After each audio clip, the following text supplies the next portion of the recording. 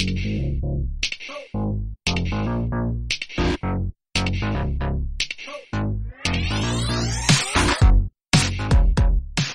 back to Snap Material. So in this episode, Evan and I are going to be talking our experience during the Spider-Verse season. We're also going to talk a little bit about the new game mode Conquest, and we will get into our cards that we unlocked during the season. So here we go. So what'd you run into last season? Or did you have any popular decks you like to play? Did you have any decks that you didn't want to go up against or that you encountered a lot? What was things like? Well, like I said, I butted heads and got really irritated with High Evolutionary a few times because there were some games where I was just like, if I don't get Luke Cage, I got no shot here. Really frustrating because Luke Cage is in pretty much all my decks too. So, right. But yeah, I would go through stretches where I just wouldn't get him. I went on a real roll. I think I told you last season I had a couple decks that worked really well, and then they stalled out. Oh, just basically Silver Surfer and Wong. Oh, the one that I stole from you. Yeah. That one got me. I mean, I don't remember the exact numbers, but that one took me from the 60s to the 90s. Just in case listeners out there that want to know and copy off Evan like I did, please tell them the deck. Okay, so Spider-Ham, of course. I forget. It was probably Sunspot in there before. Yeah. But once Spider-Ham got in there, the joy of the pig was too much to overcome. So Kitty Pryde, and then one of those cards like Silver Surfer that I never thought I'd use very much, Bast. Mm-hmm. Because most variations of this deck I had, 4 was my highest power. Often I'd get Luke Cage, and if Bast lowers one of your cards to 3, Luke Cage will put them back to where they started. It's brilliant. So, and then, of course, Luke Cage and Hazmat. Mm-hmm. I mean, I don't have Hazmat in every deck with Luke Cage, but usually it's because I've removed her for somebody else, because those two, I mean, it's Power Man and Hazmat, the classic comic team. Yeah, and I mean, he's not really useful with Iron Fist. I experimented with a few of the 3-cost cards, but I put a bunch of 3-cost cards in because of Silver Surfer. But I ended up going with Mystique, Gambit, Wolfsbane, Brood, and Silver Surfer. Yes. And then Wong to fire up all of those. Well, I mean, Wong doesn't really do much good with Brood. And actually, I'm just going to call it Brew because I like the Brood as villains. I don't like the Brood on my side, but I like Brew. I like it. You get Wong. You get lucky enough to get Mystique out there, and you can blow up 4 cards or 8 if you play them on Camouflage. You can get Wolfsbane from a 1 power to some ridiculous number. You can have Silver Surfer boosting all those 3-cost cards. I forget who I started with, but for a long time I had Rescue in there, so occasionally I would play Rescue on Wong, so she would get boosted up to 14 instead of just 9. Yeah. But eventually, I went back to another guy that's in just about all my decks, Thor. Another 3-cost. Depending on how things fall, you can get Mjolnir in there. Always like to have Thor when Bar Sinister is in play. Mm-hmm. I finally hit a wall with this deck. I got into the 90s. I went back down to about 88. And then I went back to one of my old decks. And then tried another deck that maybe I won't spell it out for you because I might play that one against you. But I'll tell you that I named it Boomerang Snap. Boomer Snap. It's centered around Kitty Pryde and the Beast. Yep, I could tell already. And the Collector. And then so I got going with those, and I went back to this deck, and it was Thor in Bar Sinister with Mjolnir. That's the one that put me over the top to Infinite. Nice. Yeah, I was going to say you made some moves with Bar Sinister out there. Then you had. Yeah, I mean, I hit 2 in a row where I got eight cubes. I mean, I'd love to say it was all skill. Things broke my way for sure, but did you notice like a lot of the same decks as you got closer to Infinite that you were going up against? Not really, but I'm not that observant. You still see a lot of Infinity Stones and High Evolutionary. That was most of what I saw. There were a lot of move decks out there. The one that I beat to get to Infinite, I mean, it was mostly he got all 6 Infinity Stones out there, and he had Cosmo, and then I thought I had it, and then he played Kazar on Bar Sinister and pumped those Infinity Stones up a lot. I forget which one it was that I made it work, but I just barely squeaked that one out. Nice. I sent you a message and I was like, this thing's not working for me. I mean, I'm still where where I've been at. But then, like, shortly after that, I started seeing some success with the deck that you built with Silver Surfer and Wong. I was winning about, I don't know, I would say, oh, man, 3 out of every 5 matches is pretty much. I mean, it was really becoming pretty good. And I was going up a little bit. Just didn't, like I said, I didn't play a whole lot this go around. But when I did, I was using that deck and I'd switch back to another one and I'd be like, man, I'm not doing as well as I was with this one that Evan did. For a lot of what I did this season was using that same deck just to see what I could do. And man, that Silver Surfer Brew combo with Wong, sitting there doubling things up, dude, it was very, very helpful. So, I don't think I would have hit it without mixing all those up. But yeah, for a while there, it was just too good. And I think one of the things that works with it is it gives you a lot of flexibility because there's not a lot of cards you have to play at a certain time. I mean, you want to get Bast out there fairly early to boost some of those low point ones. Right. And if you don't have Gambit and don't get Mjolnir, then it's hard to take on some of the bigger cost cards. But it is easy to build up those low point ones to something formidable. Yeah. Myself, I didn't run into as much high evolutionary as I did the previous season, which I'm very thankful for. It sounds like it was the opposite of what was going on with you. But maybe the algorithm listened to the last episodes. I wouldn't doubt it one bit. I did see a lot of destruction decks. Mm-hmm. Like it seemed like I was going up against something with either Nimrod in it or Null or one of the first few games that I was using with your deck. I was drove just almost to the brink of throwing my phone when, I'm like, all right, here we go. I'm about to knock out all of these cards. And he's only got one Venom sitting out there and a Wolverine. And what do? I target Wolverine like 5 times or something like that. So it's just like, oh my gosh, what was I doing? Made me so mad.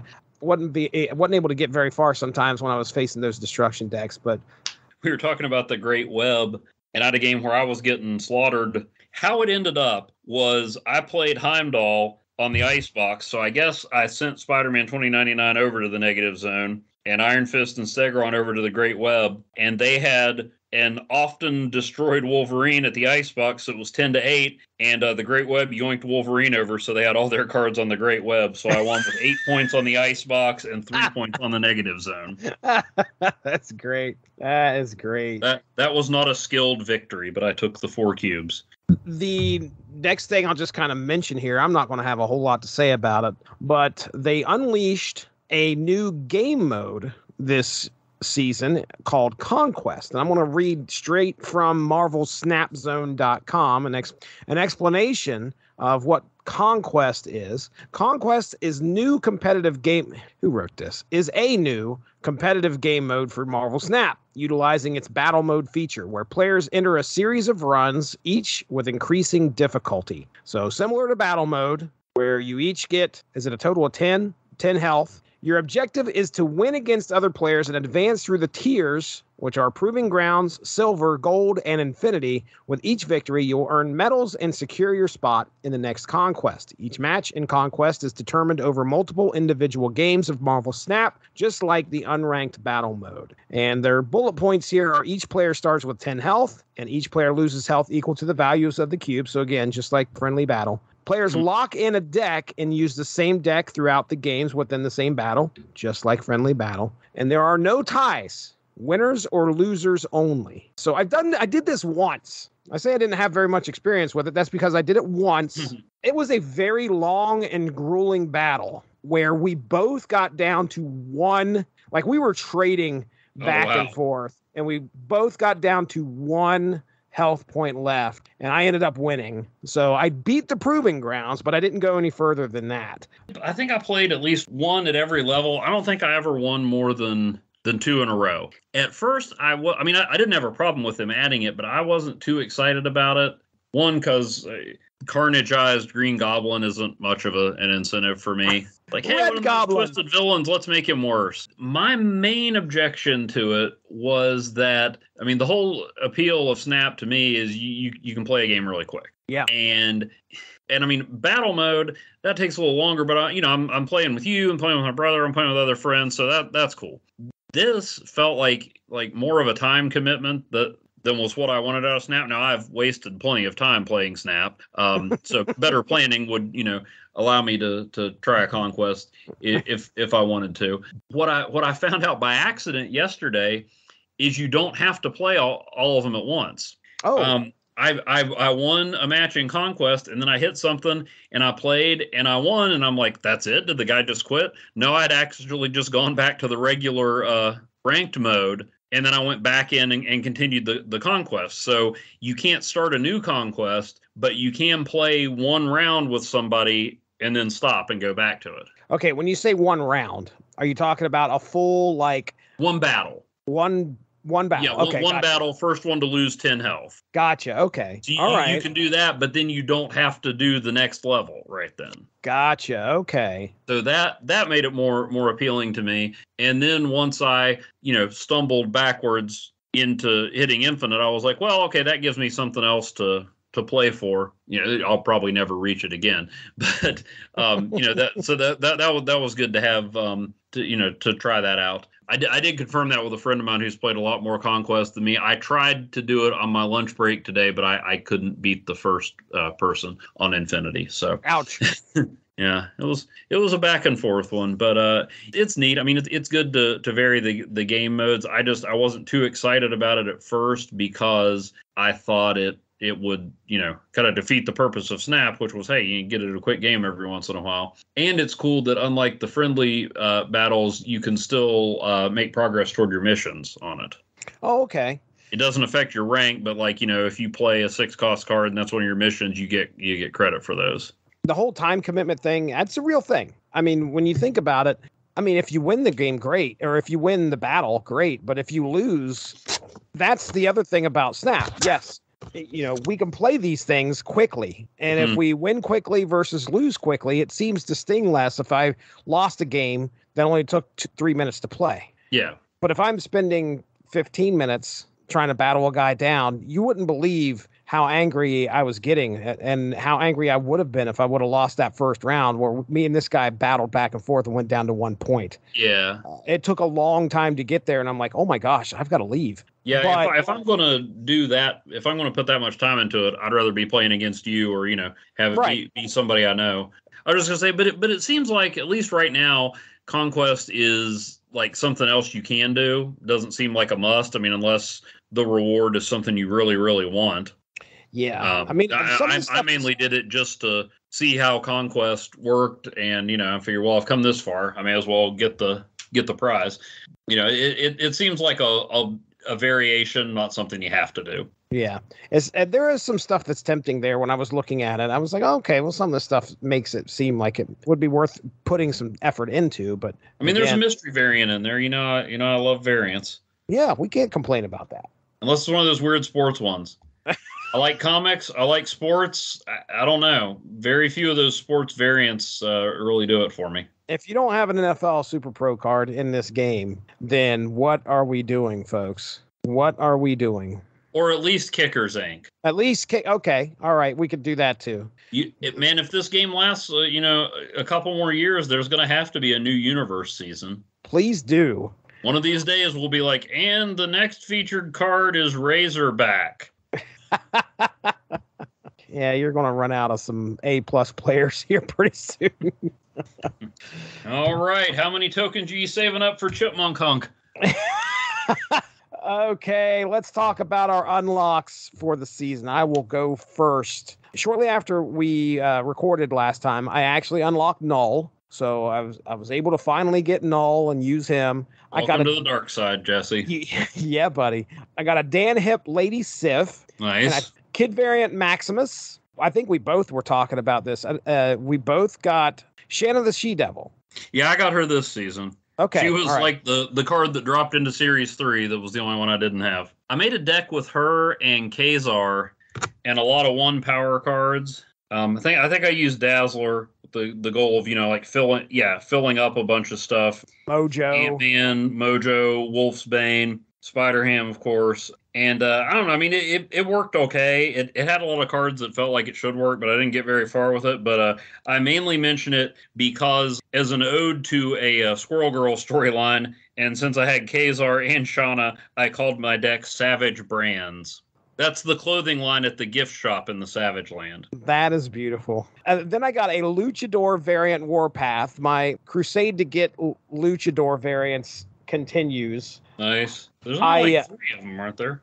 There's a Luchador Taskmaster, Luchador Warpath. There's a Titania one. There's a Titania wrestling variant. Oh, that's right. Yeah, I've seen that. I've seen. My only issue with the Luchador variants is that, with the exception of maybe Taskmaster, they all feel like they should be Luchador variants. Like, I want somebody who has no business with a Luchador variant, like Invisible Woman or Professor. Yes, I want a Professor X Luchador variant. Oh my goodness. That's what I want to see. Drax has a Luchador variant. Yeah. I mean, Drax had a comic written by CM Punk. You know, he's a big dude. You expect him to be wrestling affiliated. Give me some left field stuff. A Mysterio Luchador variant. Right. With the fishbowl head. How would that work? Like, would the mask be stretched over the fishbowl? So the ones that I've seen, Drax, Taskmaster, Titania, Warpath. Apparently, now, again, I never really know what to trust from Snap Zone because they have a Blob Luchador variant, which Blob doesn't exist in this game. I'm surprised he doesn't. Blob feels like he would be, like, I know Colossus can't be moved, but yeah, it feels like Blob would be one that you can't move him. Well, that's it. Location. That's exactly what it says. Ongoing. Nothing can move this to another location. There is apparently a M'Baku Luchador, and I want to see if this is released. It is. It's released. Oh, now that'd be nice. He is on the second rope. Oh my goodness, it's beautiful. I feel bad. I haven't used M'Baku for a while. He keeps getting edged out of the 1-cost slots because Spider Ham and Sunspot right. and Shadow. I mean, Kitty Pryde. It's hard to bump any of them out. Yeah. They have 3 others here that aren't released: a Sabretooth, Sentry, and Strong Guy. And then there's that'd be good. The Sentry one looks awesome. Like, he has, like, the big S is on the championship belt around his waist. Which nice. Is great. And then we have White Tiger. I'm looking to see if this is released. No, it's unreleased. I want a Dr. Doom Luchador too. Oh, please. Let's get a Luchador Watcher. Luchador Watcher, yes. Oh, Luchador. Maybe not. Too much. We talked about it already. I bought Spider-Ham for 3,000 tokens. Pretty sure I unlocked Negasonic Teenage Warhead. Yeah, I remember you sending me that message. Yep. Venomized variant for Nova. Mm-hmm. A Pixel variant Rogue. Nice. And then bought Spider-Man 2099. And then just yesterday, I unlocked a Chibi Angel. And this is the Archangel. Yeah, Archangel. This is the Archangel. Yeah. I love that one. I immediately replaced it in all my decks, which I don't think I had any decks with him in it. But regardless, that's the one that's going to be going to into any decks. I love that Archangel look. So there you go. That's really all my unlocks for this past season. How about you? Well, I got speaking of variant themes, I got the Bucky sidecar variant. I remember you talking about this one. Which just seems like a Bucky variant and not a very significant. Like, there's some that are just like, hey, here's another version of the character, and it's just labeled variant. And so I wondered, why did you label it sidecar variant? I mean, yeah, he's in a sidecar. And this got me thinking, if you're going to do that, make the sidecar variant interesting. Let's have more sidecar variant characters. Like, think I mentioned this to you. Let's have Ghost Rider. Ghost Rider. Variant. But nobody's driving the motorcycle, and he's just sitting there like, because he's the guy that drives the motorcycle. So why is he in the sidecar? Right. Or a Giganto sidecar variant where it's just Giganto standing over a normal-sized motorcycle with a sidecar on the right. He can't get in because Giganto can only be played on the left. That's so great. So that's what I want to see. The Bucky sidecar variant, I was like, but make it part of a series. Have me chase it down so I can make an entire sidecar variant deck. Or how about this? A Mysterio sidecar variant where there's 2 sidecars and Mysterio's in both sidecars and on the motorcycle. But which one's the real one? Yeah. Spent far too much time thinking about this. Anyway, speaking of Mysterio, I got a Mysterio Pixel variant. Okay. All right. Always like the Pixel variants. my first purchase in Conquest, I got an Apocalypse Dan Hip variant. Ooh, yeah. I think I ended up with that one a while back. It's a pretty cool looking card. I want to be able to field an entire Dan Hip deck, but it's like I had enough cards to do an all pixel variant deck, but it took me a while to get enough cards that would actually work well together to make it playable. It's like a friend of mine, I'm going to steal his joke, he used to talk about right after Unbreakable came out, he wanted to see a sequel, Al Jackson leaning fully into the Mr. Glass identity. Mm-hmm. And it was like, and he's got these henchmen, like Batman style, and he's like, look at this, it's a helicopter made of glass. And they're like, but does it fly? And he goes, who cares? Well, then what's the point? It's a helicopter made of glass. So that's it. It's like, look, I made a Dan Hip deck. It's completely unusable, but I did it. Hey, you did it. You've accomplished something. I have to tell him I stole his joke and maybe send him $5. I don't know. So then I got Shauna, the She-Devil, like we talked about. I got the Black Panther Max Grecki variant. Well, okay. Those look cool, but I don't end up using a lot of the Grecki variants. Well, I did finally use the Carnage one, but then I got Pixel Carnage, and that's the only Carnage I use now.